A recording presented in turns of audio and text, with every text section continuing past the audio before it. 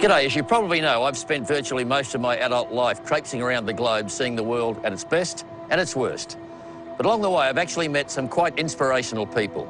This story is about one of them. It's about one woman's crusade to change the world, you could say, one goal at a time.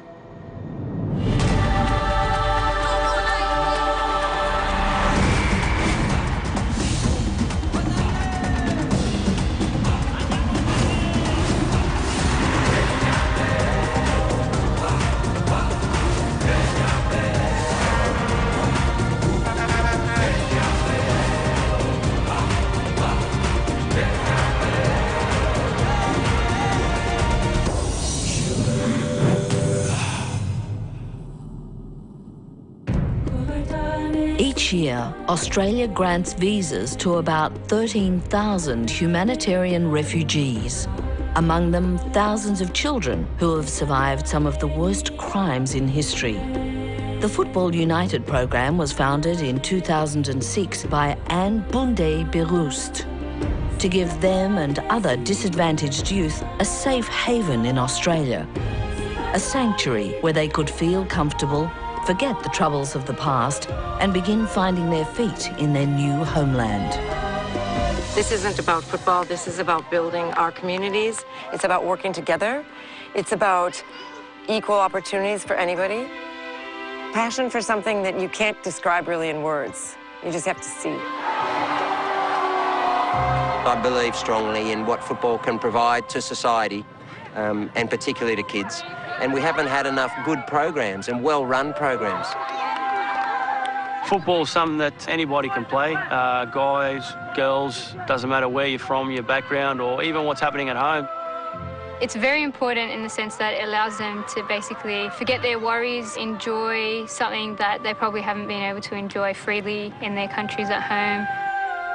I've always wanted to find a way to impact on building peace in this world, and through young people, I really believe we have a chance. So, for me, this is as much a dream as it is for these kids.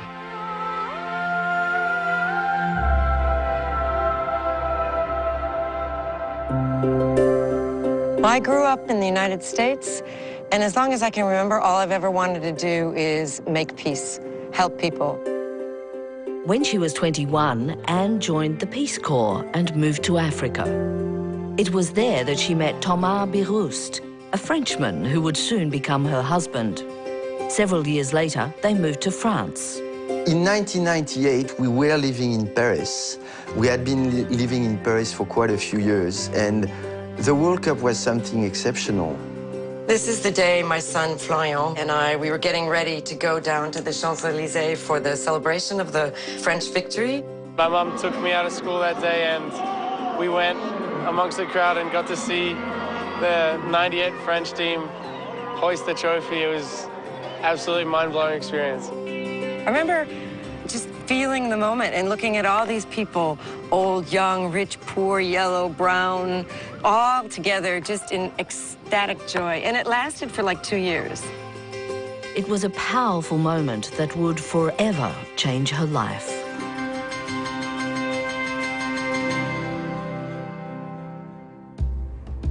Anne moved to Australia in 2002 and soon began working in post-conflict countries. It was then that she had her eureka moment. I came down the mountains from the Solomons. I was in the Solomon Islands, and these kids playing barefoot soccer, and I just went, that's it. I flashed back to France. I said, I got to do something. Up until then, the word refugee didn't mean anything to me. And then I saw refugee camps, and I just couldn't believe the horror of people losing their families, not being able to ever return to what they call home. I was born in Togo. I escaped the war with my parents to Ghana. I was born in Iraq. During the war, my father was taken to prison. I was born in a refugee camp in Kenya, and I don't know what happened to my parents. The general Australian community would be shocked to hear about what some of these kids have been through. But when you see them playing football, all you see is a child. You don't see a victim, and that's the real beauty of it. We have kids from Latin America, some Iranian girls, Liberia, Togo, Kenya. For the boys, we've got Bosnia, Serbia, Iraq, Iran, Afghanistan. My dream is to play for Australia, to play for the Socceroos. I always dream about it. Every night, I wish I can play for Australia.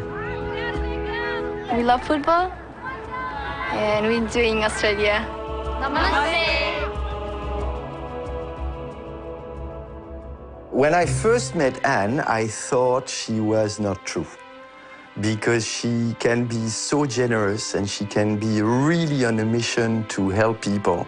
And after now, poof, 27 years, the truth is she means it. She's really out there to save the world. Anne is a consummate saleswoman. Over the scope of one coffee, she's taken everything. You know, she's got your keys, she's got your mobile, she's got your email, she's got your card, she's got the whole lot. Off she goes, and next thing you know, you're part of the program. Well, when she sees something that she thinks is right or something that she wants, she goes after it like a bull. Hey, Lual! Have you given your list to June? The work that she's done with the project, the work that she does at the university, the work that she does at home. I mean, our family is really chaotic. It's a lot of hard work as it is, and to me, it seems like she just juggles it all so well. But Anne's passion for her program has come at a cost close to her heart. I know, you're sick of hearing about it. No, I'm not. No, that's fine. Sometimes my family has to share me and has to share me a lot, and that's hard for them. Thanks for all your help, because you guys, I couldn't have done it without you being so good. Yeah, sometimes you think, I wish she were home. But on the other hand, when you see those kids who are so happy, no, it's worth every second lost, no question. Sometimes a bit frustrating. What's your schedule for the week? She's always made time for me. And even if she's busy, she always makes time. Even if it's not that much time, it's still quality time together. Very proud of you. Great. Bravo. Working at the School of Public Health at the University of New South Wales proved to be the perfect match for her grassroots program. The university has an objective of fostering not only learning, but societal change, and that's what this program's all about. So to me, it was always a no-brainer. Football United through UNSW was really the first one I'd seen which I knew could really drive great outcomes for kids who need football to change their lives. Since its launch in 2006, Football United has mushroomed in size, helping hundreds of disadvantaged kids across the country to integrate into Australian society, learning people skills, leadership skills, and life skills along the way. In mid-2009, as the profile of the program continued to rise, Anne received an email from FIFA inviting her to bring a team of 8 kids to participate in the Football for Hope Festival, an international event for underprivileged kids during the last week of the 2010 World Cup in South Africa. Football can connect people, and if you connect people, you have a direct dialogue. You are together. Football is a very contagious and very passionate sport. Sportsmanship is a very important part of life. The festival is an attempt by the governors of the World Game to prove that football can and does have the power to change kids' lives.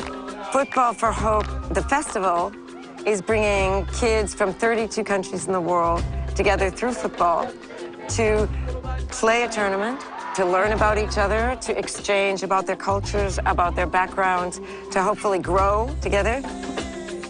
But the journey to South Africa would trigger huge problems, deciding which 8 kids would get to go to Johannesburg and raising the massive funds required to transform Anne's dream into reality.